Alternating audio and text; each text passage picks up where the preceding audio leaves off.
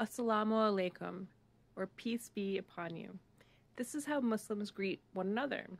You've probably heard it said in several different ways, and that's because Muslims come from all over the world and we all have various accents.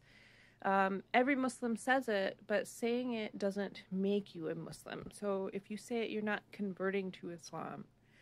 Assalamu alaikum, may peace be upon you. When someone says this to you, you reply, wa alaikum assalam, and upon you as well, peace.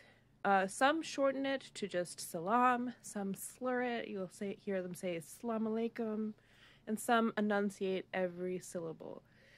Some even add more words, assalamu alaikum wa rahmatullahi wa barakatuhu. That just is, they're piling on more blessings and mercy of God to be on you.